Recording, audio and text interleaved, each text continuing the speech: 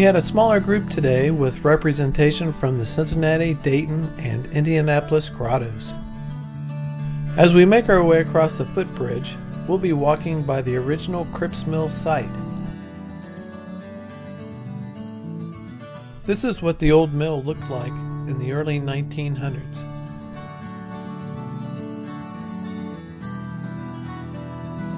And this is what it looks like now.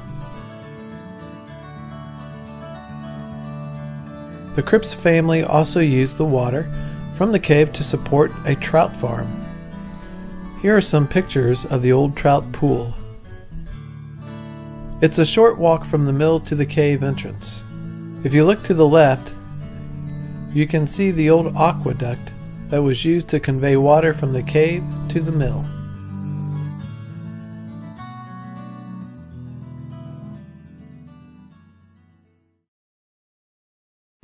Here is a map of the cave, which was surveyed back in 1974. Altogether, the total length of the cave is roughly 6,000 feet. When looking at the map, there are 4 main passages, one of which leads into Goat Cave. Goat Cave is quarantined because it is a bat nursery for a variety of species. Joe Douglas, who's an associate professor of history at Vol State College, wrote an interesting article about the Cripps Mill Cave. In the article, Joe mentioned the cave is located in the Bigby Canyon limestone layer and was formed over 485 million years ago. Joe mentioned some research that was conducted between 2011 and 2015 that revealed a prehistoric Native American component. There was evidence of Aboriginal exploration in the form of river cane charcoal deposits and stoke marks on the walls and rocks. Here's a couple examples of what stoke marks look like.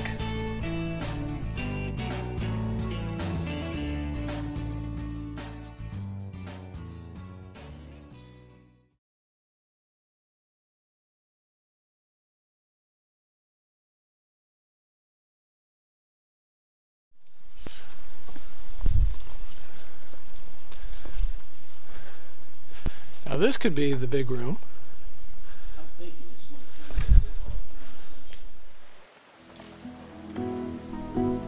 This is a pretty large breakdown room, and Harry is making his way down the large rock pile. As mentioned previously, you can find cane stoke marks in this room if you look around. All of the cave branches spins off from this main room.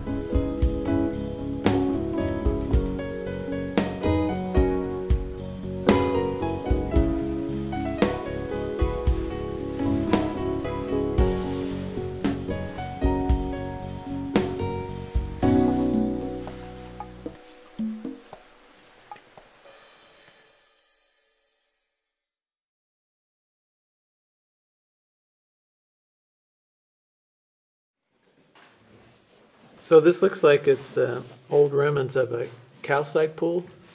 Yeah, it looks like they had water flow in here and it had calcite floating on the surface and the water evaporated and left a calcite crust here.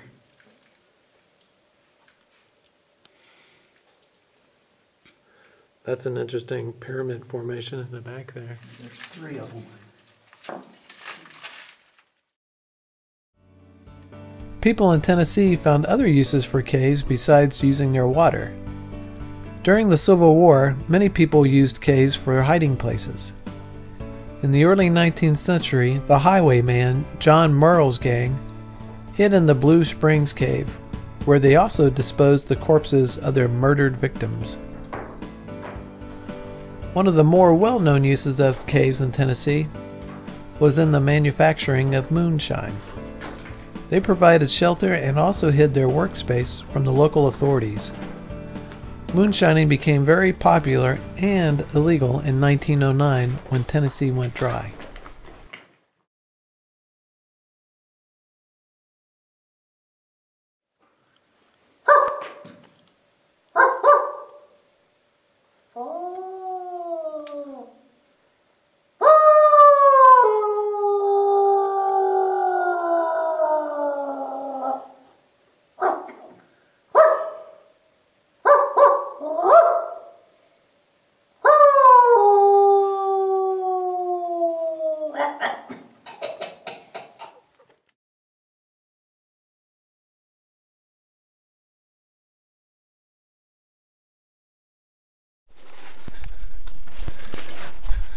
The entrance to this section has a low ceiling, but the floor is soft so it won't hurt your knees. Our first stop in this passage was the bat room. Before we went into this room, we made sure it was vacant, which it was. This room had a very nice formation in the center of it, along with several large piles of bat guano.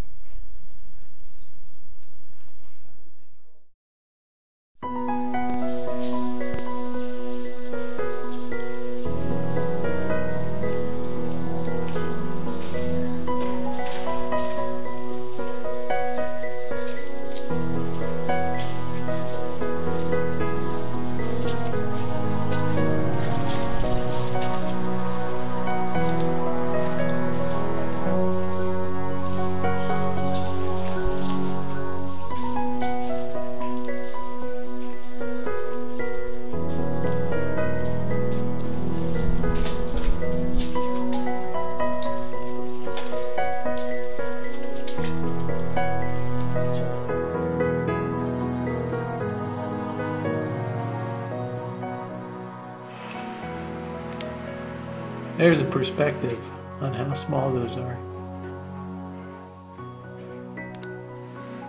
Baby newts. When caving, you need to watch where you're walking to avoid the natural cave life that lives on the cave floor and in small pools. Sometimes they are very difficult to see.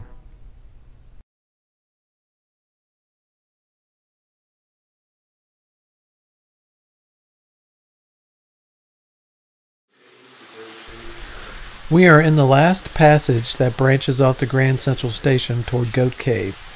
In this area we had to climb down and up some hills, both of which were quite tricky. Thankfully there were a couple of ropes installed to help circumvent these obstacles.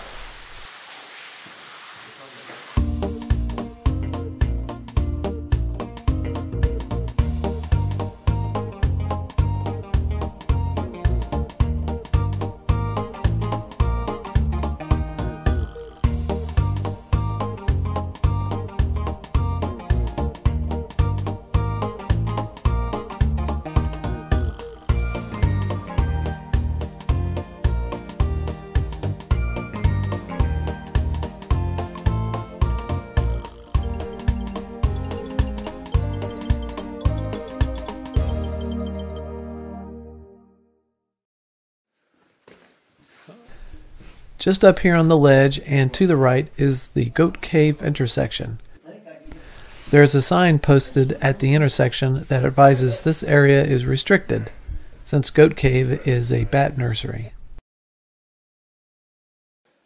The entrance to Goat Cave is a small hole, and has a horrible stench blowing out of it, which Harry and Sean could attest to.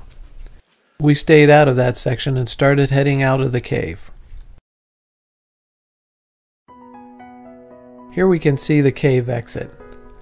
This is quite a pretty shot, but we aren't too excited about walking out into 90-degree temperatures from this nicely air-conditioned cave.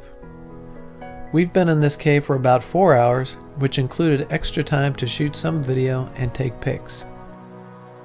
You can easily see all of this cave in 2 hours or less. It's a small, pretty cave and would be great for novices. I might recommend, if you are caving in this area, making this cave the first stop of your trip, and then driving up the road 5 minutes to visit Indian Grave Point Cave. For more information on caving, you can visit the National Speleological Society's website to find a caving club close to you. Thanks for watching.